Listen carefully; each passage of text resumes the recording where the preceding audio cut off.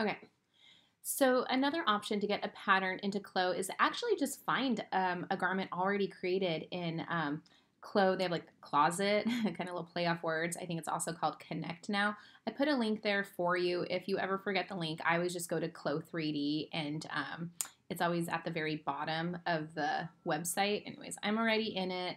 Um, and they have all kinds of garments that you can download and open into CLO, and they're already sewn together. They're on an avatar for you. I don't know why I have two windows open, but I do. And so you can do free. If you want to look just for free ones, that's absolutely fine. If you're okay paying $10 to $20, you can also look for paid ones as well. I like to think, well, at least the money goes to, another hardworking designer, right? But here's a free one, and this actually reminds me of one of the dresses that one of the students kind of posted. It's very different. It's short. It doesn't have a lace up, the one that the student designed, but it was,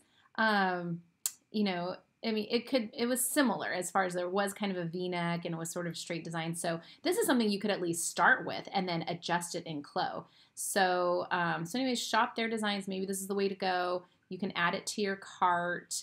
I'm doing that right now, and then you go and you check out when you're done. Okay, let's see here. Are they gonna make me try to pay $0? I think I just have to hit I agree. PayPal, I guess? I don't even know. Let's try this. I haven't done this in a while. Okay, download. Perfect. So I just hit PayPal. It obviously didn't go to PayPal because it's free.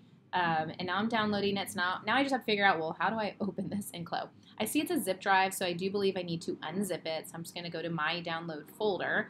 I'm just going to give it a double click. Click, click. And then it should unzip the file, and hopefully I can see some sort of project file would be great. Yeah, ZPRJ. What a wonderful extension, because that extension usually includes an avatar, the pattern, the sewing, maybe some fabric details. It has everything. So that's a wonderful file extension.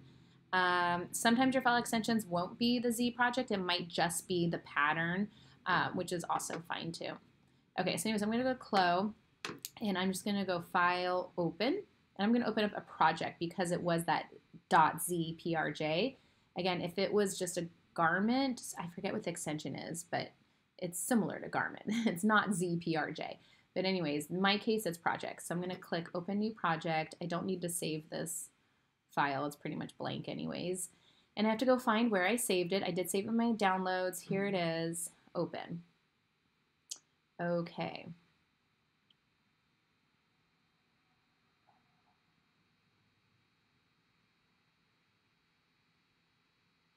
Okay, here it is. I don't see the avatar. Let's see if there's one here. I'm on my toggle menu. I'm going to click avatar. Oh yeah, so they did not include the avatar for this one. So you will have to open up an avatar, and that can be a little tricky because, like, well, how do we know if the avatar is going to fit or not? So I'm going to go to library. I'm going to double click on avatar. I'm going to choose female version 2. I know you have your avatar already, your client. You can start with that, but if the fit is really off, I would recommend trying to choose one of the basic ones. So I'll just pick the first one. Double click, click, click. Let's see how this fits. Okay, that's pretty funky, isn't it? It could just be in a weird position. So what I'm going to do, I'm going on the 2D side. I'm in my selection tool here, letter A. I'm going to click and drag over all the pattern pieces, and my gizmo comes up. I'm going to look for that arrow that's going straight up and down. Definitely make it higher. I'm going to rotate a little bit. I'm going to look for that blue one. See if I can kind of set it on her a little bit. I'm going to hit the number 2. It's kind of tight on her.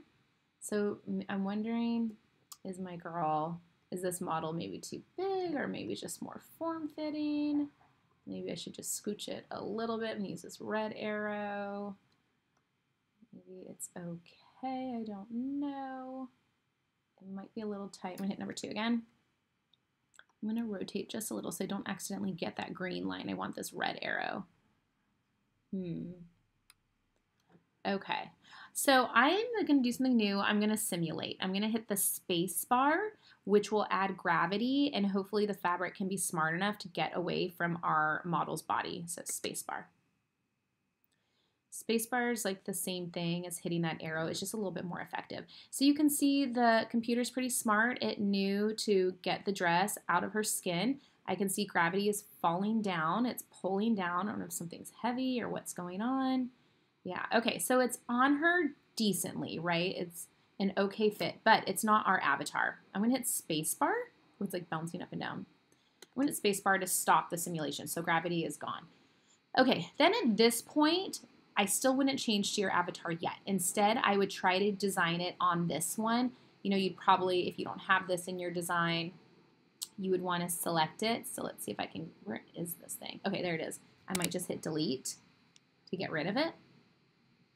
My computer's thinking about it. Oh, it doesn't want to delete it. Look at it. Okay, and I probably don't need this one either, so I'm going to delete that one too.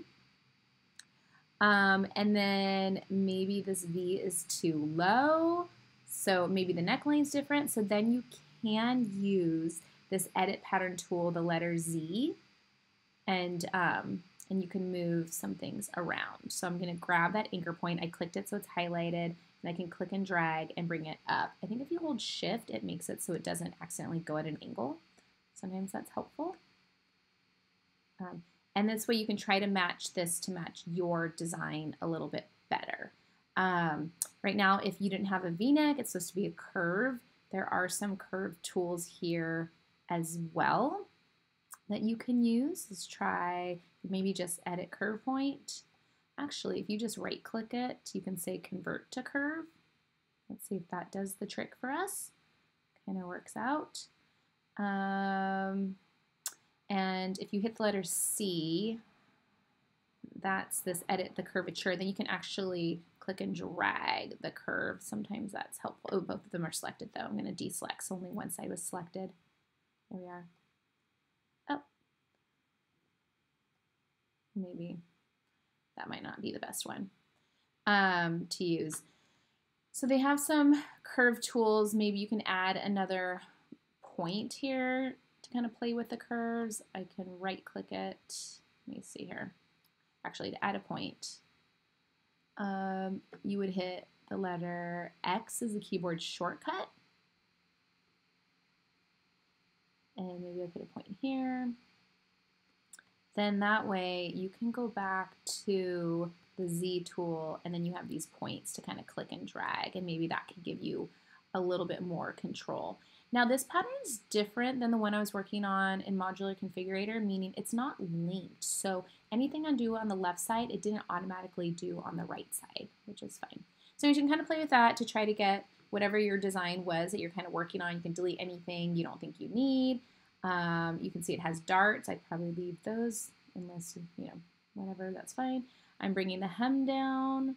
I could have held Shift and also grabbed the other hem. Now again, I'm in the Z tool, which didn't select the whole pattern, so that's why I was able to select just the bottom of the pattern. Oh, it looks like this side is linked.